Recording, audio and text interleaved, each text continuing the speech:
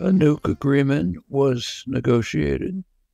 Goes back to the 1950s. Eisenhower recognized that some steps should be taken to limit the threat of total destruction. He suggested an open skies treaty, which would give each side, that's the U.S. and Russia then, each side some information about the other so they wouldn't lead to accidental misunderstanding. Took a long time for that treaty to be established. Finally it was. 1960s and on, there were further steps towards limited arms reduction. 1980s, after massive protests, huge protests in Europe and the United States, Reagan agreed to the proposals, Gorbachev's proposals for an INF treaty, intermediate range missiles, which was a great danger. That reduced the threat. Went on with there was an ABM treaty, very valuable in reducing threats, limited ABM installations to the capitals, Washington and Moscow, and one missile place, and various steps were taken. Starting around 2000, the United States started dismantling the whole arms control regime. It started with George W. Bush dismantling the ABM treaty. Anti-ballistic missiles sound defensive, but every strategic analyst knows they're first strike weapons. There's no conceivable possibility that an ABM could stop a first strike, but it could imaginably, it's dubious, but imaginably stop a retaliatory strike, much weaker. So therefore it's essentially an inducement for a first strike. It's understood on all sides. Furthermore, these systems are of enormous threat to Russia. The United States places ABM systems almost on the Russian borders with pretexts which are so absurd. I hate to repeat them. Under Obama, the pretext was we have to stop Iranian missiles. So we have to put ABM installations on the border of Russia. Furthermore, these systems can be adapted to first strike weapons themselves by some technical manipulations. So to Russia, they're a serious threat. Well, Bush eliminated them. He also refused to join in what was called the Fist-Ban Treaty, a treaty proposed by Russia to reduce the production of fissile materials. Refused. Get to the Trump administration. Trump just wanted to eliminate everything. Got rid of the Gorbachev-Reagan INF treaty, a very severe threat to Russia and to war, and to make it very clear that he meant it. Immediately after the abrogation of the treaty, within weeks, the United States carried out missile tests violating the treaty, saying we're serious about it. Trump got rid of the Open Skies Treaty. He was about to get rid of the last treaty, the New START Treaty. Biden was able to rescue it by literally a couple of days.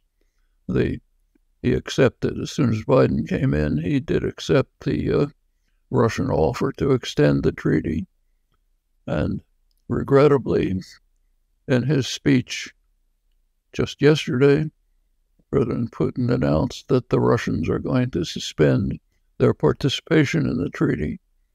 Now they're taking part in our effort to dismantle the arms control regime, which has, to some extent, reduced the severe threat of terminal destruction. There's a reason why the doomsday clock of the Bulletin of Atomic Scientists was moved recently to 90 seconds to midnight. During the Trump years, the analysts abandoned minutes, moved to seconds. Now it's 90 seconds to midnight. I think if they were to do it tomorrow, it'd go closer. So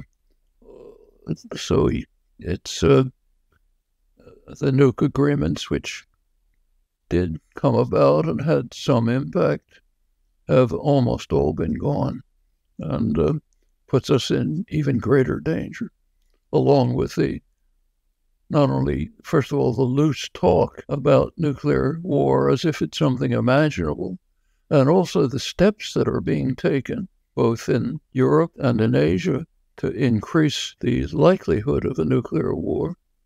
The United States recently has established permanent B-52 installations. B-52 are, of course, the major bombers for nuclear weapons.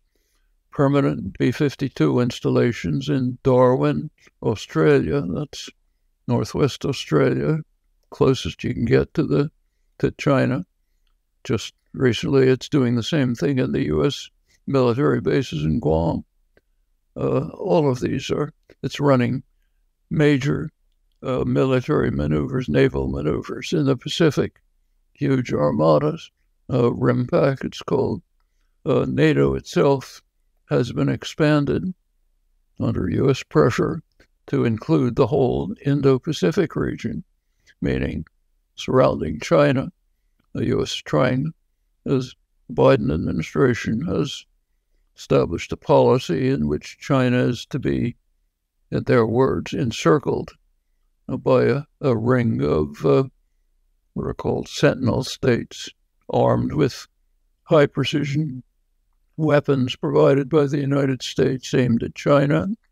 The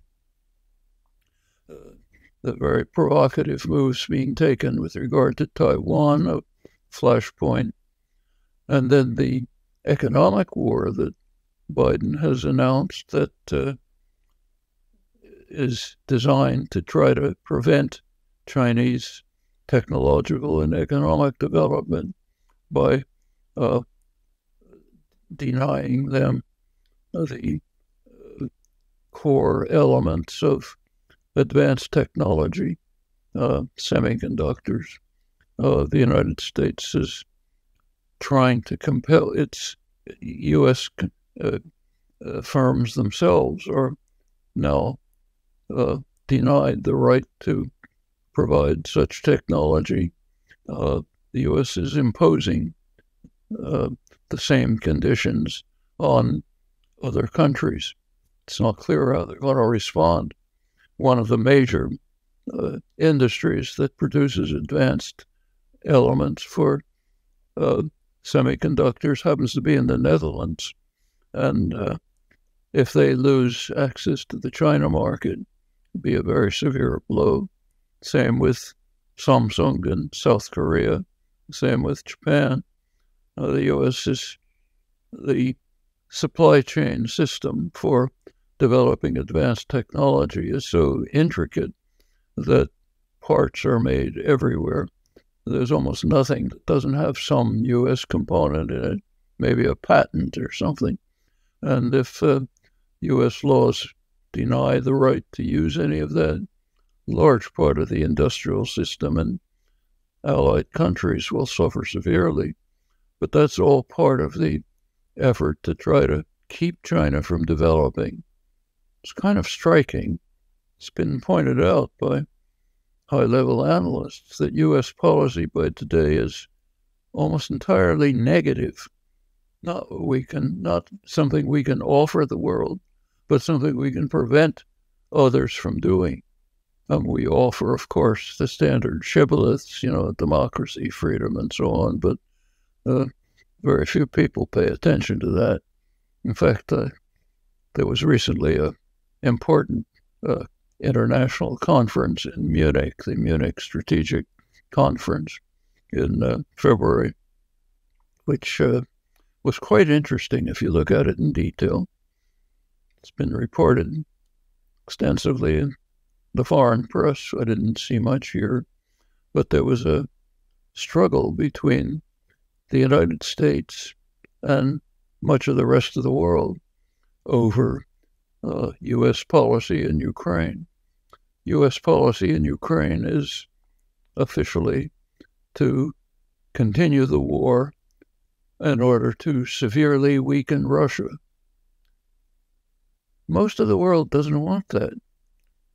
The Latin America, Africa, Asia almost unanimously opposed it. They said, no, we want to try to move towards some kind of steps which will call off the horrors before they get worse, instead of escalating them. The U.S. was almost desperately trying to get some support for its policy of escalating and continuing the war.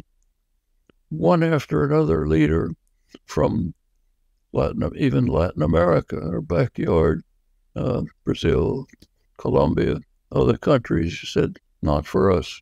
We want to move towards peaceful resolution. You talk about rationality. I don't know what to say about it. The U.S. is increasingly isolated.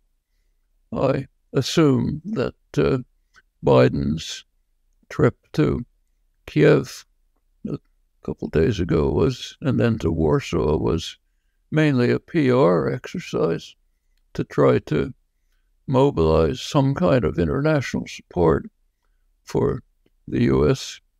intention program of maintaining, even escalating the war in order to severely weaken Russia.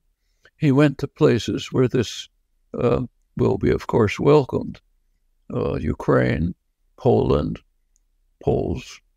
Top priority for them is to kill Russians. They've been involved in conflicts of Russia all through their history. So there's a warm reception. For Europe, this means heading towards significant decline. For the third world, they don't want anything. The global South doesn't want to have anything to do with it. India, Indonesia, Brazil, South Africa, everywhere you look, they say, let's try to find a way out of this before it gets worse, before we move up an escalation ladder. It's a striking phenomenon right now.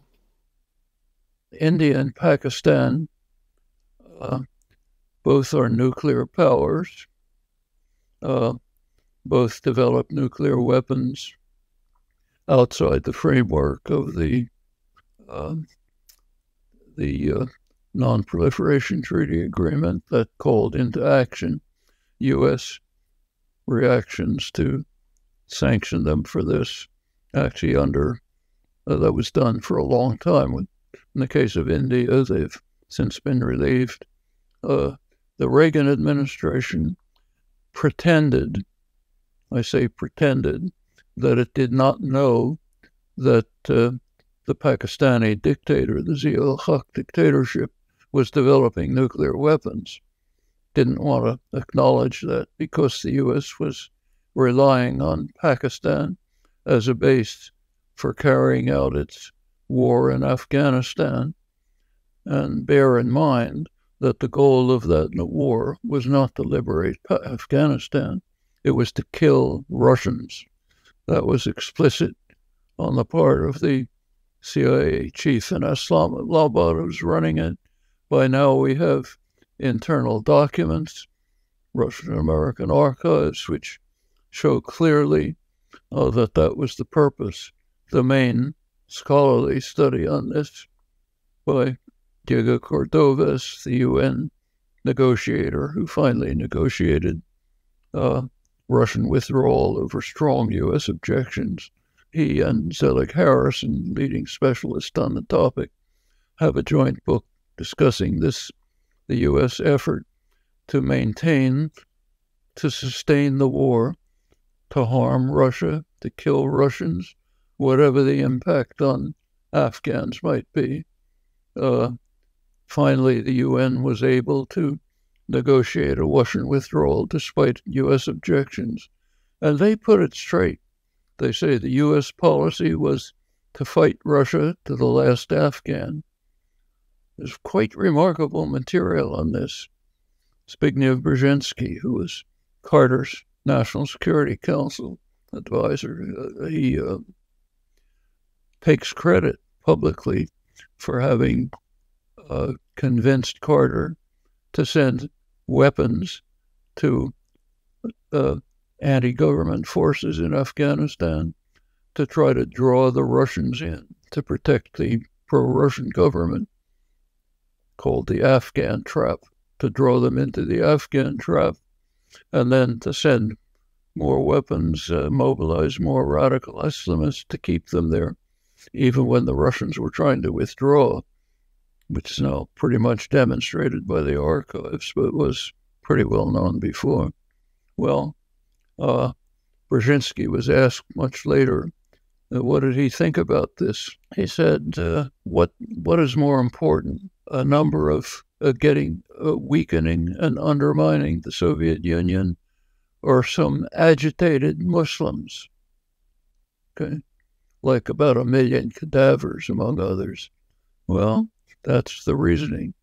We don't care much about agitated Muslims. We got higher goals, like weakening our adversaries. I'm sorry, but that's the way the world works. The U.S. didn't invent it. Our predecessors in imperial sadism carried out similar policies. The use of AI gives the impression of progress, but it's very dangerous. Nothing works as predicted. For years,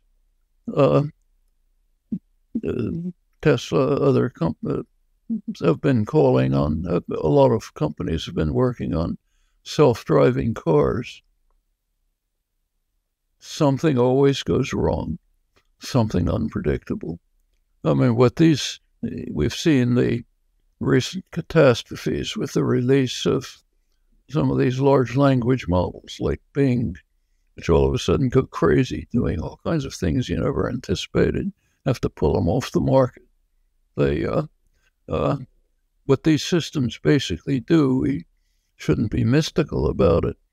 They scan astronomical amounts of data and find regularities that they can make use of to make choices and decisions. In the case of the large language models, the choice is choose the next word after a sequence. Anyone who uses computers is familiar with autofill.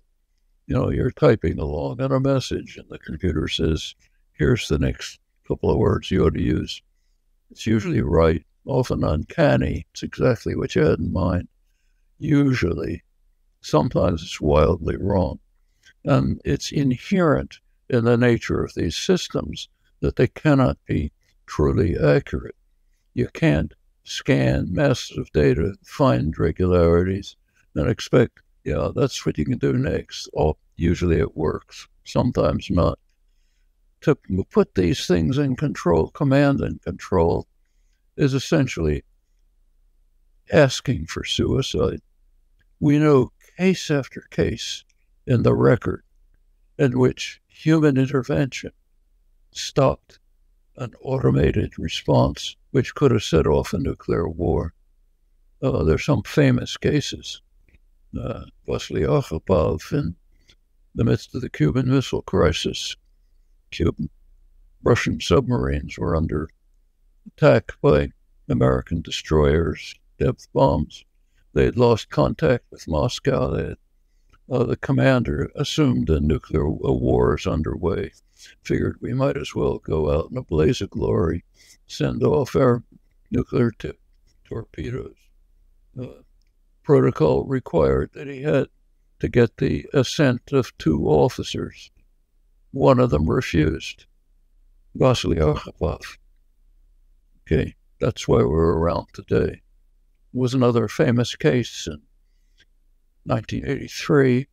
Reagan was running programs simulating attacks on Russia, including nuclear attacks. Reagan and his advisors assumed the Russians would understand that this is just for show. Well, it turned out they didn't understand that. They took it seriously. There was an automated warning of a missile attack. It reached a Russian officer. Petrov was his name. The protocol was he was supposed to send it up to the higher command, and they would have a couple minutes to decide whether to launch a retaliatory attack. He just decided not to send it up. He said it wasn't credible. There weren't enough missiles. You couldn't have a missile attack with just that small number of missiles.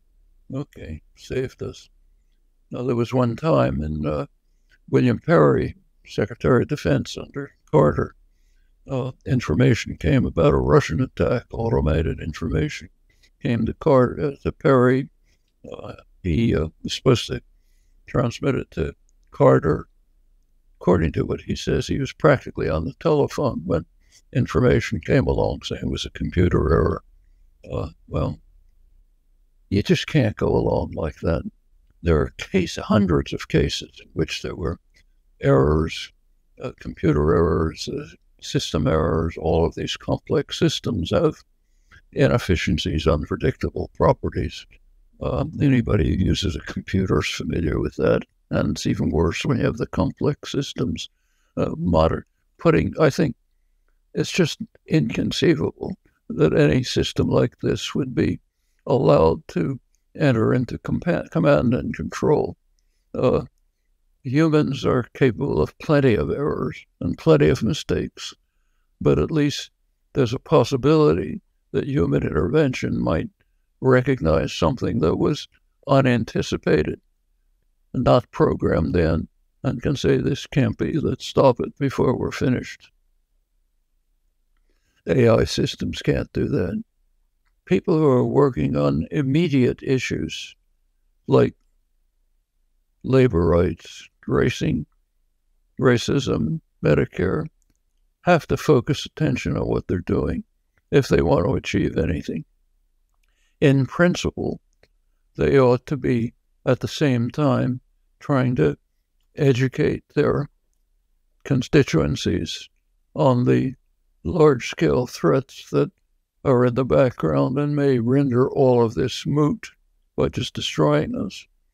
But I don't think it's a tactical error to concentrate on more local issues that are critical and get attention of communities and groups focused on those, to overcome them with an understanding in the background that there's a lot more for us to do. These are basically tactical decisions, and I don't denigrate tactical decisions. They're of extraordinary importance. Those are the ones that have immediate human consequences. So you have to make them carefully and thoughtfully, considering the circumstances that you're facing. But I don't think a blanket criticism of such tactics is appropriate.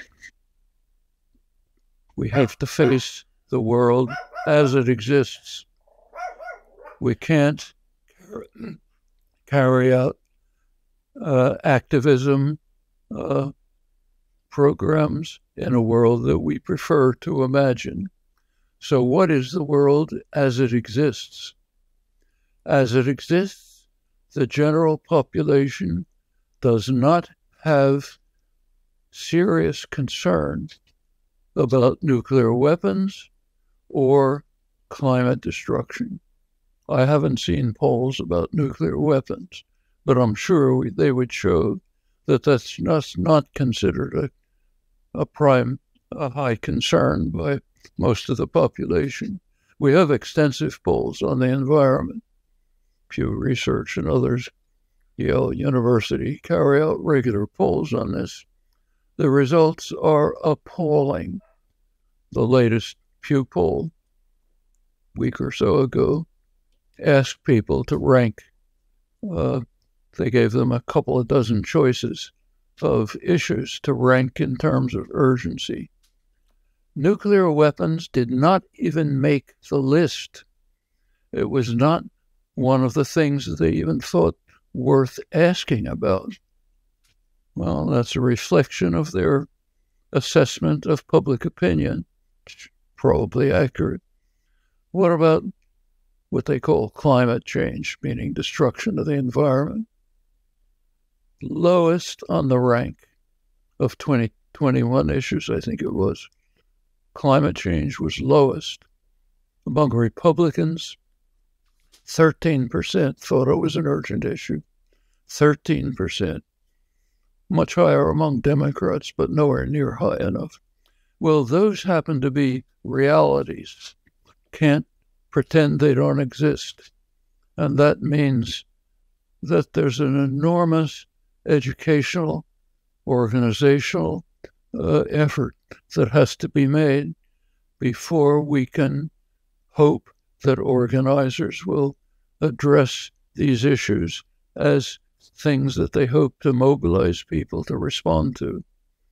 You have to deal with the society and the institutions as they exist. It's unfortunate, but there's no choice. 13 is a lot in a swing state. Unfortunately, it's not. 13, even in a swing state, which is Republican, if it's a Republican state, 13% aren't going to do anything. It's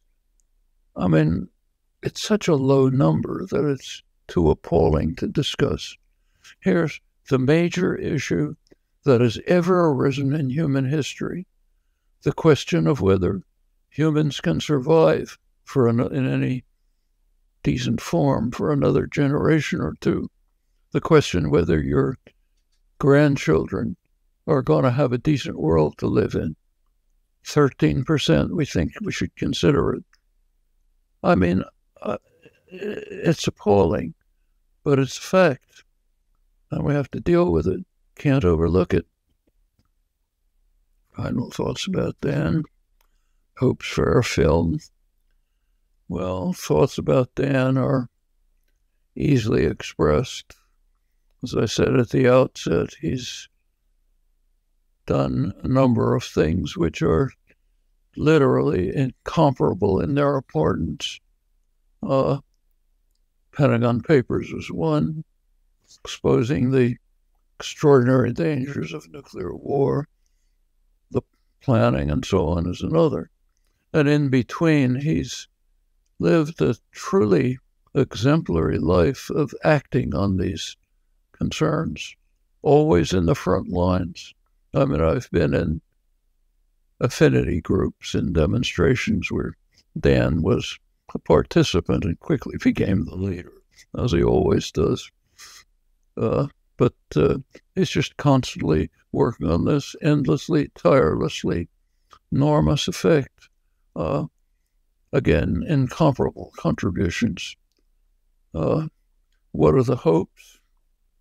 The hopes are that we must reach a point where when the Pew Research Center asks questions on what are the urgent issues they face and give a couple of dozen options, they not only include nuclear war, which now they don't do, but they get an answer which says it's the top.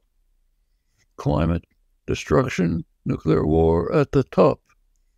Everything else is lower. Got a long way to get there.